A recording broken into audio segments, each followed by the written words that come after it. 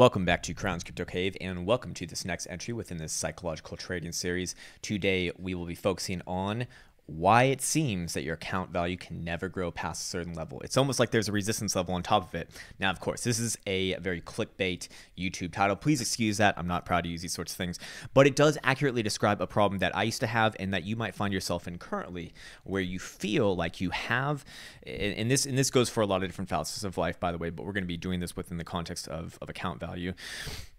It seems that you have some sort of just invisible hand stopping your account from getting past a certain level. Why is this? Because probably on the surface level, you say, yeah, I want my account value to increase. Like I think most people would say that at some point, but we have to really look deep and down and dirty into the human psyche on why it seems that whenever we get to perhaps a new all-time high or just around whatever level that we feel like we have resistance on with our account, that it's almost like we enter into self-defeating behaviors. Perhaps you become a little bit more cavalier with the way that you put on positions. Perhaps you become a little bit more relaxed with the way that you manage your risk. Perhaps you get the feeling that you can't lose, so you don't manage risk at all. You know, these sorts of things. Where does this essentially come from? Well, we really want to go deep and down and dirty into the source of the problem in a video like this. So where does it really come towards? And it comes towards it comes from the root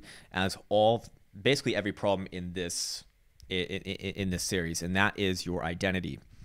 When you identify constantly with an account value, when you're seeing it in front of your face, and let's just say it's 10 Bitcoin, for example, and you always see that 10 at the top of your trading account or your wallet or what have you, you become accustomed to that. It becomes a part of your identity. You take it on, and it, in a way, becomes you. It becomes you in a very ephemeral way. Whenever you see something and do something repeatedly, it actually strengthens the neurological pathways in your brain between the concept of that and what you identify with, thus making it easier for your brain to access that pathway.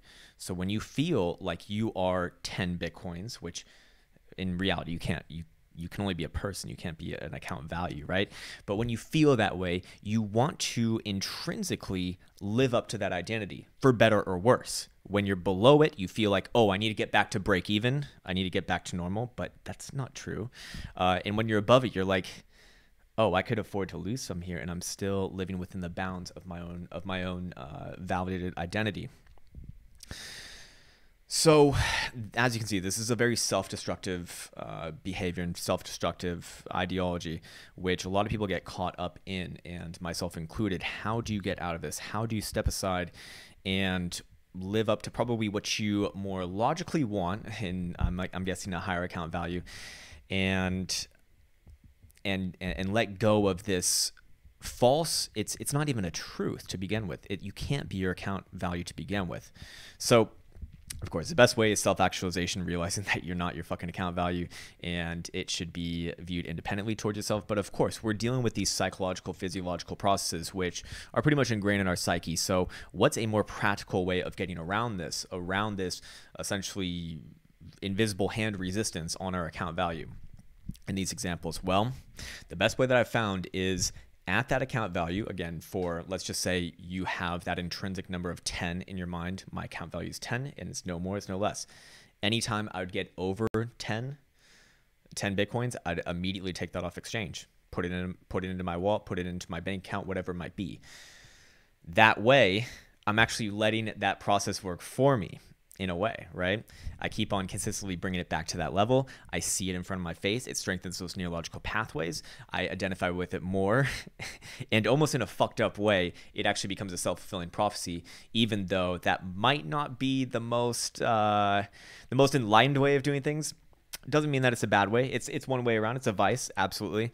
Ideally, though, you want to graduate from that sort of thinking and understand that there's no difference between, you aren't your account's value, so it can't make up a part of your identity to begin with.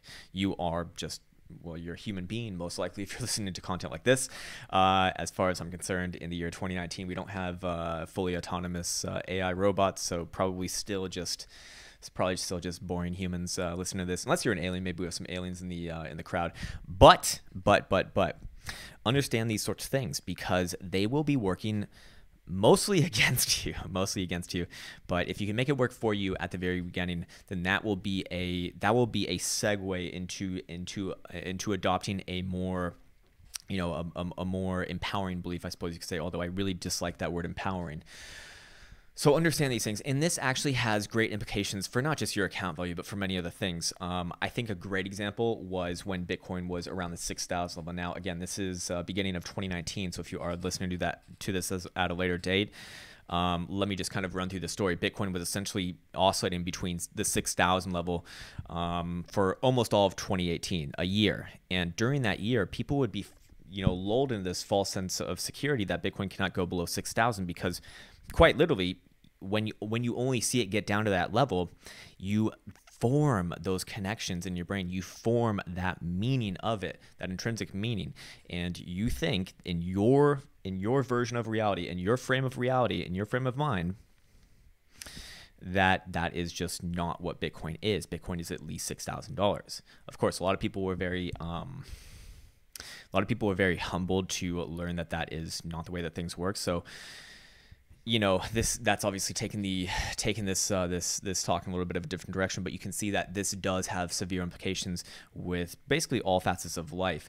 We want to be fully agnostic with how we interpret these sorts of things, with how we interpret these numbers, because at the end of the day, I mean, it's just abstract ideas, abstract concepts now, isn't it? So it's just all about our perceptions of them. So understand that your perception is your projection. Especially if you are a man with a male mind, perception equals projection, right? So when you're looking at these sorts of things, come with that frame of mind that anything can happen. And if you live long enough in this market, you will know that anything can happen. And when it comes to your account value, understand that if something's working against you in your identity with regards to your account value, that is something that, yes, you can work around by just, you know, taking it off and solving it that way. But also the more in line way, again, is to meditate on the idea that you can't be your account's value. It can't make up a part of your identity. And if it doesn't make up a part of your identity, then you won't feel that invisible hand trying to push you towards whatever that numerical value is. Because remember, it can't even be that to begin with. It can't even be that. That's the crazy thing about it. So of course, two modes of going about it, no doubt about that. And you know, you put on the training wheels first. I still do that, where I basically have a set number, and then everything above that I take out. And that's, you know, it's always like a fail safe, right?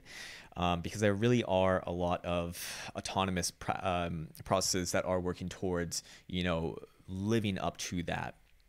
And you can make it work for you, or you can make it work against you. Again, this game is already hard enough, so any little cut that you can make that would, you know, push you in a more easy direction, I would suggest is a good change to be making. So again, why does your account value never seem to go up? It's because of your relation of your identity to that account value. Take away that relation, take away your identities, you know, wrapping around this sort of thing, and you will no longer have this issue. Or just take money off the exchange. Of course, this applies to many other ways, and I'm sure that you can start thinking of plenty of them, just like we talked about, you know, with the value of Bitcoin, with, well, right now it's around 3,000. So I think a lot of people are looking at this the same way. Time, all these sorts of things. This is why humans have a difficult time understanding the concept time, because, you know, it seems to pile up pretty damn quickly. But again, that's perhaps another conversation for another time, another more ephemeral video. I hope this one finds you well, and I'll see you in the next one. Take care.